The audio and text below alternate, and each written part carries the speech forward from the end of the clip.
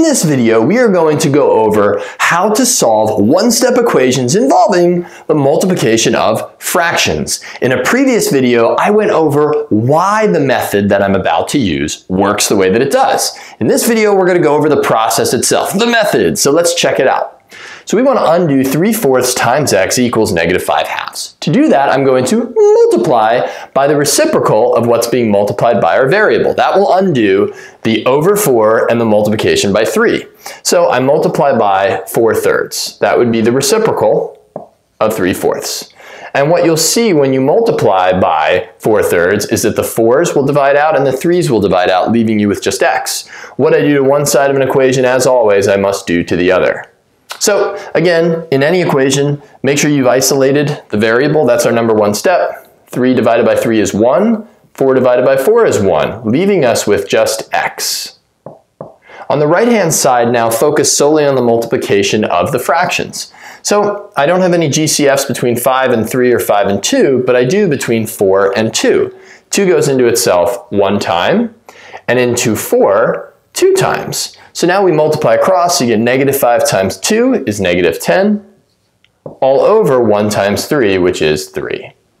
And that's it. That's how we solve that equation. Very sweet. So we get x equals -10/3. Let's check out the second example. 5 times t equals +3/8. Well, we want to undo multiplication by 5, so I would divide both sides by 5. Now, what I notice is if I'm going to divide both sides by 5, I've got a fraction on the right-hand side. So instead of dividing by 5, I'm going to multiply by 1/5, which is the reciprocal of 5 over 1. I'm doing this again because I know I'm going to be dealing with a fraction on the right side, and I'd rather not divide 3/8 by 5. I think it's easier to multiply by 1/5. That's all. Not bad. So we see that the 5 divides with the 5. 1 times 1 is 1. This is also now 1 times 1 is still 1, so you're left with t, which is what we wanted to isolate. On the right-hand side, we're going to multiply straight away because there's no greatest common factor between your numerators or the denominators. And so we get 3 times 1 is 3, over 8 times 5 is 40. And your final answer is 3/40. Just as a reminder, I didn't show it in part A, but you can do it in any of these problems. You could check your work by simply evaluating your answer into the original problem. The original problem was 5t is equal to 3/8. So I'll take my answer and I will evaluate it in for t. So that's going to be 5 times the t value is 3/40. And that's equal to 3/8. So I just will simplify it out. So I've got 5 times 3/40 is what I'm doing. That's 5 over 1. And so 5 goes into itself once and into 48 times. And now I'm left with 3/8. 1 times 3 is 3. 1 times 8 is 8. Check mark. So all of this was just a check. Remember, you can do that with any equation once you get your final answer.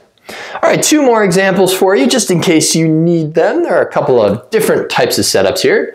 Here we've got a fraction, -2/7 times m equal to an integer. So how do we deal with that?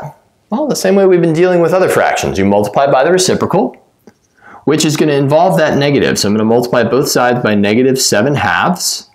All right, that will take care of the negative as well. What I do to one side, I do to the other. And now from here, it looks like -7 divided by 7. That's going to cancel out, leaving us with a -1. 2 and -2 will divide out, leaving us with -1. And a negative is a +1. So I've just verified that m is what we're left with on the left-hand side. On the right-hand side, you have 3 times -7/2. It may be easier for you to view 3 as 3 over 1. We have no greatest common factors in the numerators compared to the denominators. So now I'll multiply 3 times -7 is -21 over 1 times 2. So your final answer, -21/2, or if your teacher needs you to, you could rewrite that as -10 and 1/2. Last but certainly not least, what happens when there's a mixed number involved? Change it to an improper fraction, right? That's what I've been grooving you to do in some of the previous videos. So 2 and 1/6 times y equals 7/12. Don't be scared. We're just going to convert this. 2 times 6 is 12, plus 1 is 13. So I've got 13 over 6 y is equal to 7/12. All right, so from here I need to undo 13 over 6 times y. So I'll multiply by the reciprocal. And of course, what I do to one side of the equation, I must do to the other. So I'm going to multiply both sides by 6 over 13. Now first, let's verify that we got y alone. 6 is divide out, leaving us with 1. 13 is divide out, leaving us with 1. So we're left with just y equals. Now we'll simplify this piece here. 7 has no common factor with 12 or 13, but 6 does with 12. 6 goes into itself one time, the GCF being 6, and into 12 two times. 7 times 1 is 7, over 2 times 13 is 26. So our final answer there, 7/26, which makes some numerical sense, right? I've got a number above 2 and I end up with a fraction less than 1. So we're going to have a relatively small fraction that needs to go in here to get us that final answer. All right, peeps, a solid bunch of problems representing a bunch of different kinds of fraction problems where if you're multiplying by a fraction, the moral of the story, multiply by the fraction's reciprocal on both sides, and you will have yourself a nice method of solving these equations.